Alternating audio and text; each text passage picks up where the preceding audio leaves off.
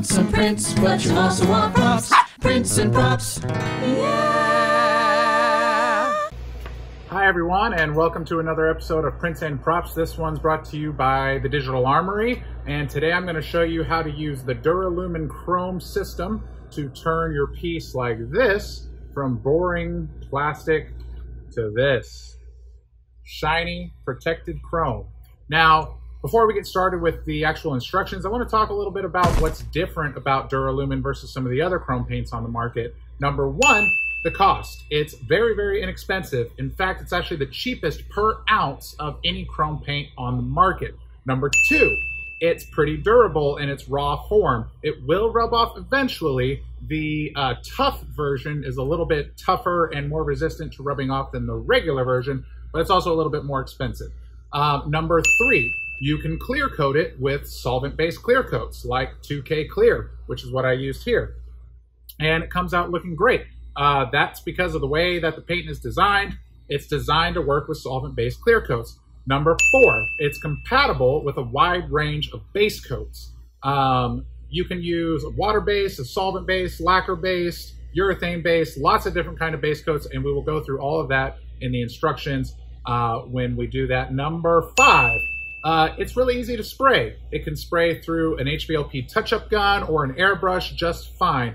There are plans for later versions that will come in an aerosol, but that's not to the market yet. So yeah, with all that out of the way, let's go ahead and get started with showing you how to spray this stuff. So the first thing you're going to want is a nice high quality primer. In this case I'm using the Duplicolor Automotive Primer, the Sandable Black, and I'm just going to apply it kind of medium here, not super wet, not super light, just a nice medium coat.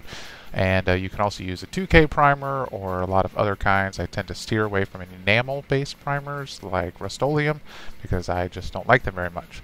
So yeah, just kind of lightly apply your primer until your piece is nice and covered for our next step. The next step here is the high quality clear coat. Here I'm using the 2K Automotive Clear because I find that that works the best for DURALUMEN. It lays a nice slick, wet looking, glass looking coat thanks to the high solids content of that urethane. You can use other base coats, but the important thing is to get it super, super smooth, super, super wet. You don't want to go too light and then have it make orange peel or have any kind of contamination.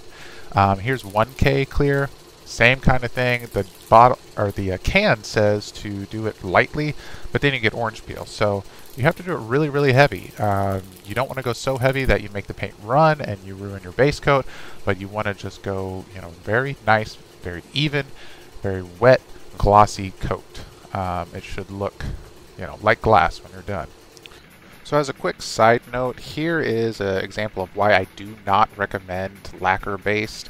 There might be brands out there that work, but so far every brand that I've tried has really just not cooperated with DURALUMEN. Here I am laying a clear coat on top, and you can see it absolutely just murders the effect and turns it gray. I also had really bad problems with crazing and hazing, where you lay it on thick and it doesn't gloss out. So there, you know, it looks glossy, but then when that piece dried, it just looks super bad. So I do not recommend 1K lacquers for this. And here is a water-based base coat from Liquitex. It's their gloss varnish in a spray can. I really like this stuff. You know, it's water-based, so it's very low toxicity. It is kind of hard to get it to spray down wet. You do have to go pretty darn heavy with it. It doesn't really like to level out. Again, I really like the 2K Clear for that because it really just kind of melts into itself for that nice, super smooth glass base coat. Okay, so now we're going to spray our DURALUMEN, and we're going to do it first in an airbrush. And the first method that we're going to do is spraying it on very, very lightly with lots of air. My air is cranked all the way up on my airbrush. I do use a big giant air compressor, you know, an automotive air compressor, but I've got my air cranked all the way up, and you can see where I just turned my fluid needle open just a bit, like not even a quarter turn, I think about 1/8 of a turn, and I'm just super lightly dusting this stuff on. That works fantastic for 2K and also for more delicate 1K surfaces like lacquers. And you just kind of go, you know, until it's covered. That works well because you have a lot of control. But now I'm going to open up the fluid needle and really blast it on. This method, you can move really fast and blast it on, and you'll see kind of a haze develop. It's hard to see here, but you can see a haze develop, and then you hit it with just compressed air without shooting out any paint, and it rapidly dries and levels out to that high shine. So you can see that looks great. Alright, our next application is going to be the HVLP touch-up gun. You're going to want to use a fairly small nozzle on this gun. I think I have a 0.6 or a 0.8. It's just a cheapo Harbor Freight central pneumatic gun. And I've got quite a bit more paint coming out, and quite a bit of air as well. I don't know my exact measurements. I just kind of play with it till I get it to work how I want. But you want the coating to really atomize, meaning you want the particles to come out very, very fine. So if you use a lot of paint and not a lot of air, the particles don't come out very fine. So you want a good amount of air, and you want to regulate your paint based on using a lot of air.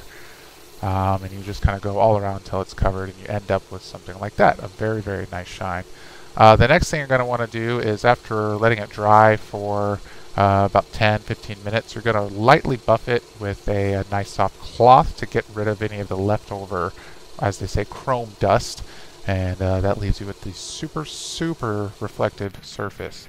Now the final thing we're going to do here is lay on some more 2K clear over the top of it to really protect it and make it indestructible.